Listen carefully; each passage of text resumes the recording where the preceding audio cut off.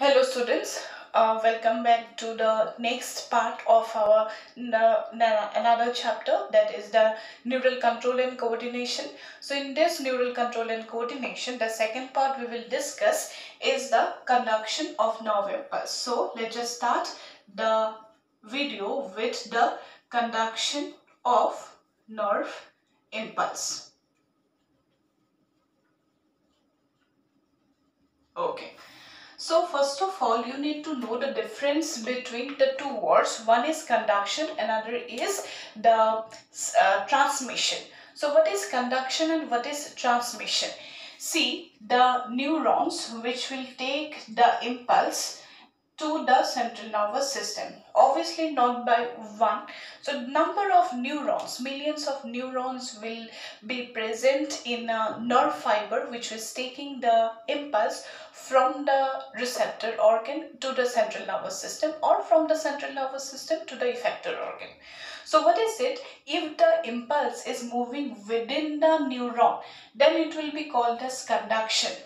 Okay, but if the propagation of nerve impulse is occurring from one neuron to the next neuron by the presence of some neurotransmitters, that will be called as the transmission. Okay, so remember these two words. So we have two mechanisms. One is the conduction of nerve impulse and second one is the transmission of nerve impulse. So first of all, we'll see the conduction of nerve impulse, that means within the neuron how the transmission occurs, and then after completing the conduction of nerve impulse, we'll see transmission. In the transmission, we'll see from one axon of a neuron transmit this impulse to the dendrite of the next neuron. So that's how the transmission of nerve impulse occurs. So let's just start the conduction of nerve impulse. This means the nerve impulse is moving, propagating within the same neuron. So what is this conduction? First of all, if it comes to the neuron, we'll see, draw one axon here. So this is the axon, right? So this axon will have axolemma in it. Okay, now this axon is going to have the channels, then different type of channels are present, different types of actually pumps are there. Okay, so that we can have conduction of nerve impulse. So whenever we are in the state of resting, this is called as resting membrane potential, and this resting membrane potential is also called as the state of RMP. Resting membrane potential is also called as a state of polarization. So in the state of polarization, what happens, right? So first of all, just see, whenever we are in the resting membrane potential, we have a potential difference of minus 70 millivolt. Okay, we have the potential difference of minus 70 millivolt inside the neuron. So the liquid is present inside the neuron is called as ICF. ICF, remember, that is intracellular fluid. That is the cytoplasm, that is neuroplasm here. If it is the axon, inside the axon we will have ICF. Now outside this will be called as ECF, or extracellular fluid. Now just remember one thing, that the intracellular fluid and extracellular fluid will have different type of ions in it. Okay, yes, the different ions that will carry the charges, positive and negative charges. See, in the ECF we have higher concentration of sodium ion and less concentration of potassium ion. Both of them, they are positively charged. And ICF, which have higher concentration of potassium ion and less concentration of sodium ion. This thing is very much important. This is the first point you need to know. The second point you need to know, that in case of the neurilemma, this is the neurilemma. So this neurilemma is permeable to, remember, neurilemma is permeable to only the positive charge. Okay, not the negative charge. Only the positive charge can enter or exit. It can enter or exit, but no negative charge. If inside or outside negative charge is developed, means negative charge is more in the ICF and positive charge is less. That's how we will develop negative charge. And if you are developing positive charge, that means the amount of positive charge is more than that of the negative charge. So that's why you're developing negative charge. So what is it? Neurilemma is allowing only the positive charge to enter or exit, not the negative charge. Okay. Now the third thing you need to know, that if it comes to the neurilemma, it is going to have two types of gates. How many types of gates we have? Two types of gates. What are they? One is the channel, and the next one is called as a one pump, that is sodium potassium pump. Okay, there is a pump present which is called as sodium potassium pump, and there are two channels present. What are the channels? One is called as the leaky channel, and the next one is called as a voltage gated channel. Okay, so we are going to have two type of channels, leaky channels and voltage gated channels. Yeah, leaky channels will be for sodium ion and for the potassium ion, and for voltage gate also we are going to have the voltage gate channels for positive sodium ion and the potassium ion. And this pump is the sodium potassium pump. One thing remember, that if it comes to the channels will work along concentration gradient. Along concentration gradient means the ions will move from the region of higher concentration to the lower concentration without the expense of any ATP or energy. But if it comes to the pump, sodium potassium pump, it is working in the expense of ATP. Right, so remember this thing, that if it is sodium potassium pump, it is working whenever energy will be utilized. So here ATP is required, so this will be for the energy. ATP is required, and for channels there will be no ATP utilized. So that's why it will be the pump which is active transport, and if it is for channel, it is the passive transport. So we have the diffusion of the ions from the region of higher concentration to the region of lower concentration. Right, so let us see. Up to this, if you can understand, then you will easily understand how this negative charge and positive charge, that means the resting membrane potential and action membrane potential, will be generated. So these 3 points you need to know. What are the 3 points? First thing, the liquid present inside the neuron is ICF, that is the neuroplasm. ICF have higher concentration of potassium ion and less concentration of sodium ion. Outside the neuron, the liquid present is called as ECF, which have higher concentration of sodium ion and less concentration of potassium ion. Second point you need to know, that in case of neurilemma is permeable to only the positive charge, not the negative charge. Third point, what you need to know, that for the movements of ions, what I said, the neurilemma is permeable to the positive charges. How the positive charges will move, enter or exit by the different types of gates. How many types of gates? Here we have two types of gates, and one is channel, another is pump. There are two types of channels present. One is leaky channel and another is the voltage gated channel, and the second one is the pump, which is the sodium potassium pump. So these 3 points you need to know. After that, let's just move how we are developing resting membrane potential, and after that we will see how the action membrane potential or AMP will be generated. Okay, so first thing, we'll see the resting membrane potential. So whenever we are in the resting state, that means you are closing your eyes, you're not seeing anything, you are not able to smell anything, suppose you're not doing anything, then the neuron will be in the state of resting membrane potential. So what is happening in the resting membrane potential? See, here what I said, there are some leaky channels, one for the sodium, another for the potassium, and some voltage gated channel, that will be sodium and for the potassium, and there is a pump present. Okay, so whenever we are in the state of resting membrane potential or we are in the state of polarization, then the potential difference of -70 millivolt will be developed inside the neuron and plus positive charge will be developed outside. Okay, so how this can be possible? So see, one thing we need to know that this is the ICF, this is ECF. Okay, the channels are working along concentration gradient, right? So what will happen that, see, these are the leaky channels. Suppose these are the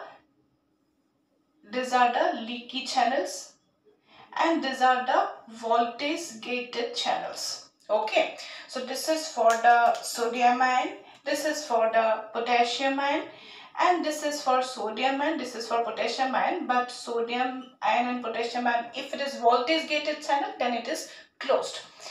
So first thing, that the leaky channels in the ICF, what is present in higher concentration, we have potassium ion.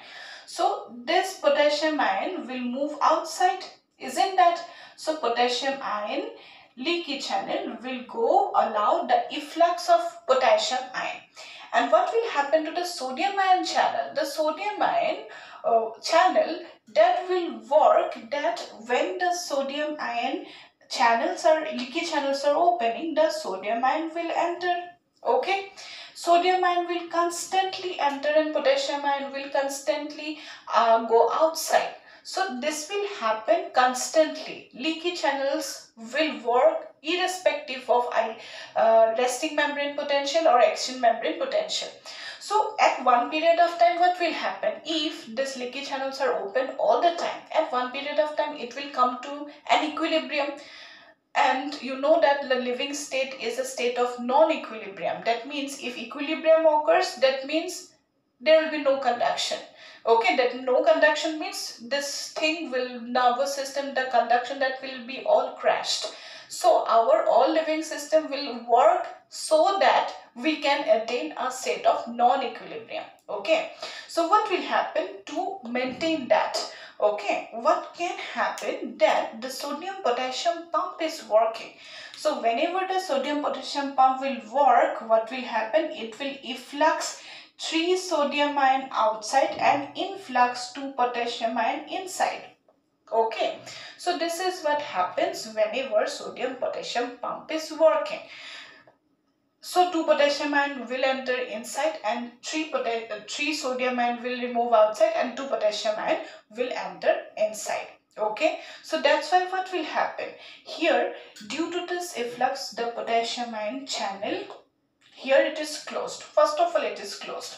Then after that, at one period of time, high level of potassium ion, as we are developing negative charge inside, then what will happen? Yes, sodium ion is removing outside, but potassium ion is entering, right? So at one period of time, this voltage gated channel will open and this will efflux more potassium ion outside. So that's how what will happen. The sodium ion is moving outside and potassium ion is also moving outside. So there will be high positive ion develop or accumulate in the ECF and less charge, that means less at one period of time. Whenever we are in the resting membrane potential, less positive charge will be there in the ICF, right? So that's why what will happen, we will develop negative charge inside. Okay, so while we are developing negative charge, forget about this leaky channels. Leaky channels will work at any time. So what will happen, sodium potassium pump is working, it will cause efflux of sodium ion, 3 sodium ion at once and influx of 2 potassium ion inside, and the potassium ion channel, voltage gated channels are open so that the potassium ion can be effluxed. Okay, so this is what happens whenever we are in the state of RMP or the resting membrane potential. After that, let's just see what is I will write here what is happening, that this state of polarization. In the state of polarization, what happens? The sodium potassium pump, what will happen to the sodium potassium pump? It is activated. Okay, it is activated what will happen to the sodium ion? We are talking about only the voltage gates. Okay, sodium ion channel, this will be channel that will be closed, and what will happen to the potassium ion channel? It will be opened. Okay, so this is what happened in the resting membrane potential. After that, let us see the next one, that is the action membrane potential. So what is happening in the action membrane potential? So in the action membrane potential, we will call it also the state of AMP. AMP stands for action membrane potential, where we are developing this is also called as a depolarized state. And in the depolarized state, we will develop a charge of plus 30 millivolt inside the neuron. So this is suppose the neuron, once again, in the ICF. What is now happening?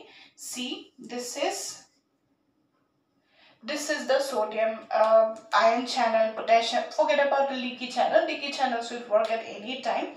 So this is the sodium potassium pump. Readily the sodium potassium pump will be deactivated. Suddenly the sodium potassium pump will be deactivated, and already what is happening? This sodium ion leaky channels are already working. Yeah, this one is also working. Potassium ion leaky channel is also working. But sodium ion, whenever it is entering in one period of time, the sodium ion is not effluxed, then the sodium ion concentration will be increased in the ICF. So this will cause the opening of the sodium ion voltage gates.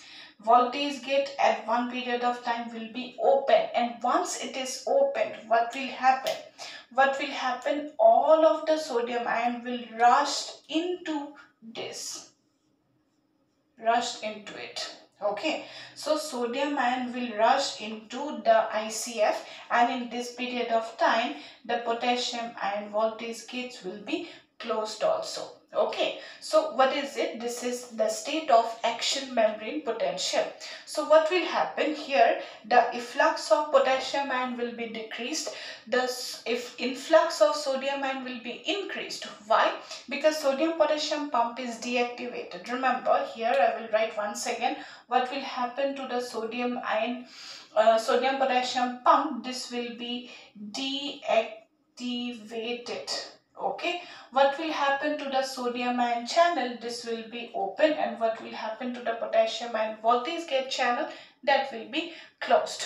Okay, so what is it? This will be called as the action membrane potential. So whenever the action membrane potential is generated, that means we are in the state of depolarization. Means suddenly you see something, you hear something, you're touched, you can sense the temperature or pressure. Suddenly sodium potassium pump deactivates. So due to the flow of sodium ion through this leaky channel at one period of time, that concentration of sodium ion will be increased. So whenever the sodium ion starts to increase over and over again, then what will happen? At one period of time, voltage gate channels will be open, and that's how all the sodium ion will be rushed inside this ICF, and at that period of time, potassium ion channel, voltage gate channel will be closed. Okay, so that is what happens in the action membrane potential. So after that, let's just see this conduction of nerve impulse. How this conduction of nerve impulse will occur? That means it will be from one region to the next region, isn't that? So let's just see now. We have discussed only the state of RMP and AMP, but we have not discussed till now the conduction of nerve impulse. Okay, so let's just see this one. This is the conduction of nerve impulse now. So what will happen in the conduction of nerve impulse? See, this is suppose the nerve. Okay, this is suppose one neuron. This is the side A, this is side B, this is side C. Side A, side B, side C. So this is the state of polarization. Okay, so this is the state of polarization. Okay, I will write here 4.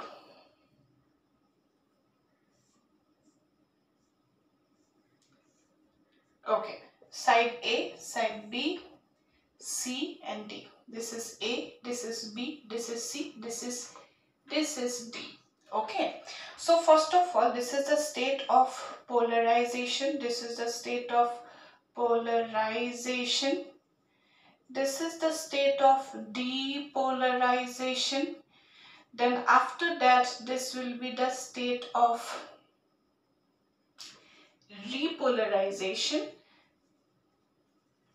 Then after that, we are moving to a state called as hyperpolarization. Okay, so after that state, hyperpolarization, what happens? Okay, so first of all, whenever we are in the state of RMP, resting membrane potential, what will happen? Sodium potassium pump is activated. So sodium ion will be moving outside and potassium ion will be moving inside. Forget about this leaky channels. Leaky channels will be open in every period of time. What will happen to the sodium ion channel voltage gates? It will be closed. What will happen to this potassium ion channel? It will be opened. It will be opened. Okay, so that's why potassium ion will be moving outside. Next one, the state of depolarization. At that period of time, sodium potassium pump is deactivated. Then after that, sodium ion channel will be open, cause the entry of sodium ion inside. And what will happen to this potassium ion voltage gate channel? It will be closed. Okay, what will happen in the state of repolarization? Once again, that it will come back to the state of polarization once again. So after the depolarization, the neuron will come to the state of polarization once again. So that will be called as the state of repolarization. So in this state, what will happen, that this sodium potassium pump will be once again working. This sodium ion voltage gate channels will be closed once again, and potassium ion channel, the voltage gate channel, will be opened. It will open, and at one period of time, what will happen? It will, okay, once again I will show here what are the charges here. First of all, it will be the charge of minus 70 millivolt. Whenever we develop the state of depolarization, we'll develop the plus 30 millivolt. Then after that, at the state of repolarization, once again we will have the minus 70 millivolt. But here one thing will happen. Even after this repolarization stage, what will happen? This potassium ion channel will be open, and it will cause the efflux of more potassium ion to outside. So whenever this potassium ion voltage gate channels are open for a long period of time, it will cause the efflux of more potassium ion outside. That will develop more negative ion inside, negative charge outside. So that will cause the state of hyperpolarization. That means this is the state of minus 90 millivolt. But once again, whenever hyperpolarization state is been attained, at one period of time, gradually this potassium ion voltage gate channel will start to get closure. Okay, so it will come back to the from the hyperpolarization state to the polarization state once again. So after hyperpolarization state, it will come to this, the state of polarization once again. Okay, so this is how the whole conduction of nerve impulse occurs. So in the state of polarization, we have minus negative charge inside and positive charge outside. At the state of depolarization, we'll develop positive charge inside, outside negative charge. Then at the state of repolarization, yes, we will develop negative charge and outside positive charge, but due to the constant opening of this potassium ion channel for a long period of time, cause efflux of more potassium ion. And once this hyperpolarization state occurs, it will come back to the state of polarization. So at one period of time, this potassium ion channel, voltage gate channel, will be closed, and only the leaky channel, sodium ion channel and potassium ion channel, will be opening. Okay, so that's how this whole state of conduction of nerve impulse will occur. So once I will show these things in the in one graph. Okay, so let's just see how this graph depicts. First thing, suppose this is the state of, okay, this is, okay, so this is 0, this is minus 70, this is minus 90, and this is plus 30. Okay, this is plus 30. All are in millivolt. Whenever we are in the resting membrane potential, then we will have the state of RMP minus 70 millivolt. Then whenever we'll get a threshold means whenever we'll get the sufficient stimulus, then this is the state of threshold, or the stimulus is enough to create a spike potential. That means it can reach the state of plus 30. That will be called as the threshold stimulus. So the stimulus is created. So whenever the stimulus is created from this point, what will happen? This is the stimulus. Suppose this is threshold stimulus minus 65. Okay, minus 65 to minus 60 millivolt. In this time period, what happens? The state of RMP, this is the polarized neuron, so it will move to the spike potential. That means it will not stop in between. So whenever this threshold stimulus of minus 65 millivolt is attained, then readily this neuron will move from this state of minus 65 millivolt to plus 30 millivolt. It will not stop in between, that is plus 20 or plus 10. No, it will reach to the plus 30 millivolt and it will get the state of AMP. It will cause the depolarization of the neuron. Then after that, once again it will, after after conducting the nerve impulse, after that it will be stopped. How it will be stopped? It will go down. It will go down to the state of polarization. So this will be the state of repolarization. But what happened? Due to the constant opening of this potassium ion voltage gate channel, it will move to the state of hyperpolarization. So whenever it is reaching to the hyperpolarization step, then what will happen? At one period of time, voltage gates potassium ion channel will be closed and only the leaky channels will be open. So that's why it will move to the state of repolarization. Okay, so this is how this whole graph shows. First of all, in the state of RMP, the sodium potassium pump is activated and sodium ion channel is closed, potassium ion channel is closed. Okay, so at one period of time, what will happen? Whenever it gets this stimulus, that means the impulse has been generated, so the sodium potassium pump will be deactivated, sodium ion channel will be open, potassium ion channel will be still closed. And whenever they are in the state of AMP, this is what happens: sodium potassium pump is deactivated, sodium ion channel is open, potassium channel is closed. So at this period of time, this is moving to the state of hyperpolarization. So in the hyperpolarization state, what is happening? Right from this stage itself, this state, that means it will start to work. Okay, so in this period of time, this is the, okay, so in this period of time, this sodium potassium pump will start to work, sodium ion channel will be closed, this potassium ion channel will be still open. So that's why it will reach the state of hyperpolarization. But whenever it is reaching to the hyperpolarization, that is minus 90 millivolt, once again it will come back to the state of repolarization. So whenever it is reaching to the state of repolarization, once again this sodium potassium pump will be working once again, the sodium ion channel will be closed, the potassium ion channel will be closed. So this is the state of repolarization. So this is how the whole chart, this whole graph will shows. So this is all about the conduction of nerve impulse. In the next video, we will see the transmission of nerve impulse. So that's all up to this video. I hope you understand. Thank you.